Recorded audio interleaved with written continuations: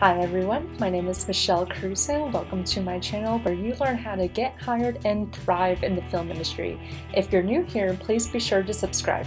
Today I'll be covering how to do a digital time card on CAPS, which is through Cast and Crew. So in the entertainment industry, there are two common payroll companies. One is Cast and Crew, the other is Entertainment Partners. Cast and Crew's online platform is CAPS. So you'll want to go to my.castandcrew.com/login. And payroll will have already sent you an email with your start work, and then you can create a login from there. So this is what it looks like when you get logged in. If you scroll down here, you can see where you can register for your W-2 for taxes, how to get your digital pay stubs, and how to get your direct deposit. During COVID times, direct deposit is definitely a preferred method. And on my last show, I didn't receive any paper paychecks, which would also have the pay stub attached to it. So to access those, I just go to the digital files through Cast and Crew. So to see what your paycheck or pay stub looks like, be sure to register for your pay stubs on here and get your direct deposit here as well. And then when taxes roll around, this is where your W-2s will be located. Okay, but to do a time card, we'll go up here and click Hours Plus. And make sure you hit this symbol here. Select your show that you're on. Click Create Time Card. And make sure it is the correct week ending, which will always be Saturday. Double check your occupation title is correct. Then click Looks Good, let's enter my times.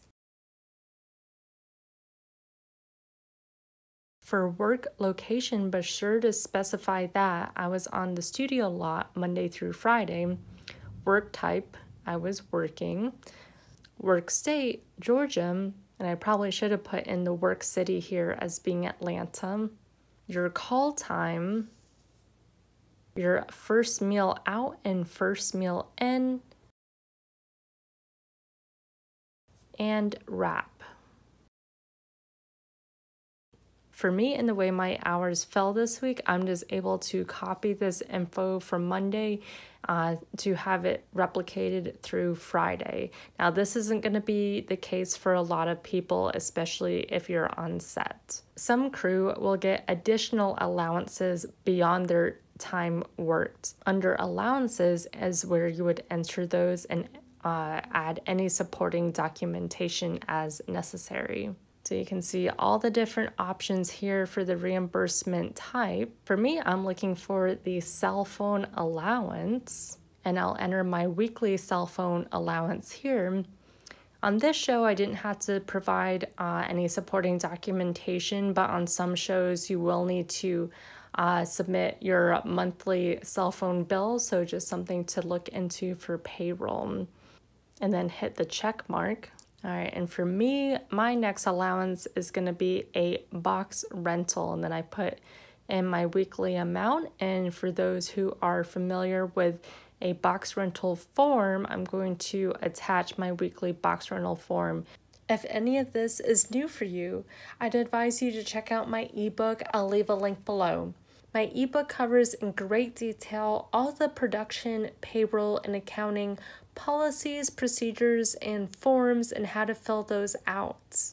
All right, I'm just gonna do a quick check here. I did 10-hour days all week. That looks good. I got my box rental and cell phone amount on there, did the checks and added any supporting documentation, and no red is coming up, so that's looking good. All right, I don't have any reason to do any changes, so I'm gonna go ahead and hit submit. Yes, approve.